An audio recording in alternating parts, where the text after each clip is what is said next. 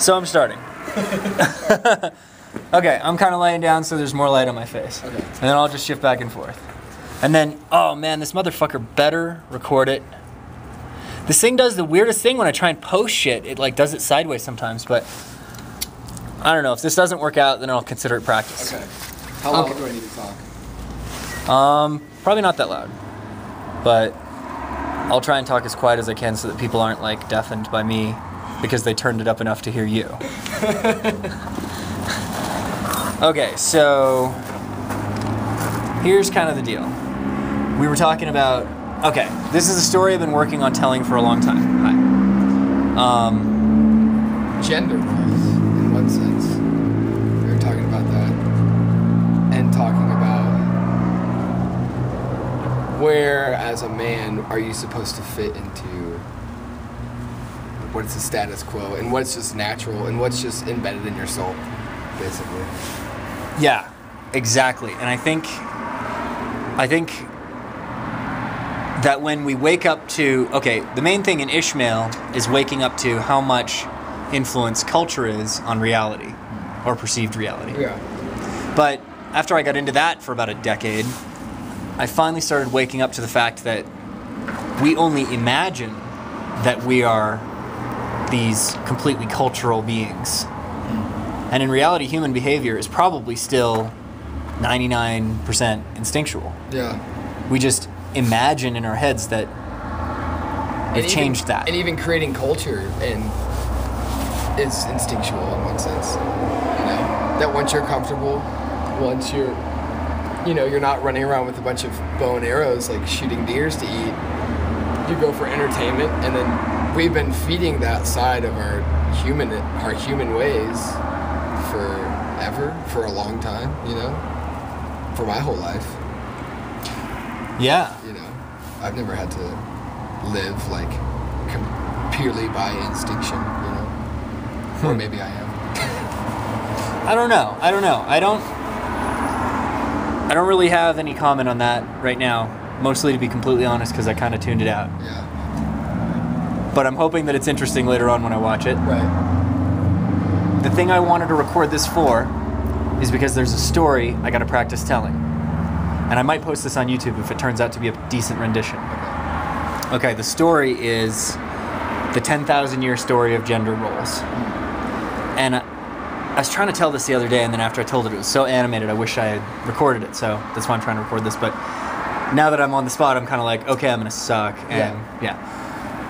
It's okay. Okay, so basically for 10,000 years, we've had this civilization. And it seemed mostly like a male project. You know what I mean? Yeah. Dominated by males, you mean? Yeah, men have always seemed to get a little more out of it and be more into it and be more of the doers of it. Yeah. Well, what happened with Rachel Carson in like 62 and Silent Spring was we kind of awoke to this idea that for the first time in our history, our project wasn't being supported by God, so to speak. Right. Like, the planet was rejecting our idea. Even kind of God was rejecting our idea. I mean, this is kind of getting a little fruity with it. I don't necessarily mean like God, literal God. Right. Kind of God maybe as an archetype in the human mind, which we won't get too far into, but basically like, let's just say that it's a human instinct to have some kind of sense of the divine. Okay. And the divine purpose of things, and whether or not what we're doing is being sanctioned by the universe. So when Rachel Carson pointed out that what we're doing is definitely not being sanctioned by the birds and the biosphere, yeah, we started wondering what the hell we were doing. And that's when our big gender role stuff started kicking in, because remember how civilization's always been this male experiment? Yeah. And women have always kind of maybe just in general through the millennia gotten a little less out of it, been a little less into it. Well, as far as like just the fact that what's recorded is what the men were doing. I mean, you can't really say what the women were thinking because it's all probably pertaining to the man that they were involved with, if there was any. Yeah. But it's almost like if you were a woman and you were married, you were a prostitute. That was your only option, Wow. And the whole history of prostitution, the motivations behind that too. Yeah. And a lot of times the motivation was to feed your kids. Yeah. You know? And the stuff against prostitution, like a lot of times the lower class men would be against prostitution because they didn't want the higher class men to be able to buy their women. They wanted those same women available for marriage. Right. And then the higher class women were against prostitution because they didn't want their men to be able to hire the prostitutes. Right, that's funny. Yeah, But so... the women had no say regardless, really, for a long time.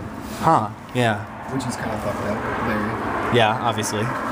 Okay, so getting back to the main shtick, the story is starting with the start of environmentalism, we started questioning the goodness of masculinity generally. Because we're like, okay, masculinity has fucked the earth. We've been making all our bombs and bullets and rockets in the shapes of dicks. Yeah. And conquering everything. Maybe that's not so good. Maybe masculinity isn't so good. And so it's my contention that masculinity itself has been basically banished in the last 30 or 40 years.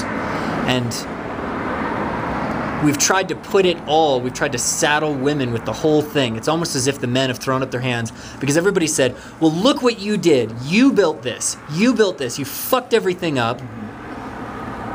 And men are like, okay, all right, we'll go with something else. What do you think? What do you think we should do? And women are starting to take over not only feminine but masculine roles, starting to feel overburdened by the whole thing, and men are starting to feel like they have zero role. Okay, that's my theory. It's cool. That's way cool. I think too that I mean, what you're pointing out, I never thought about that bullets and rockets are phallus shape. You know? That's a George Carlin phrase. The bombs and the bullets and the rockets are all shaped like dicks. Yeah. Wow. We'll get back to this more later.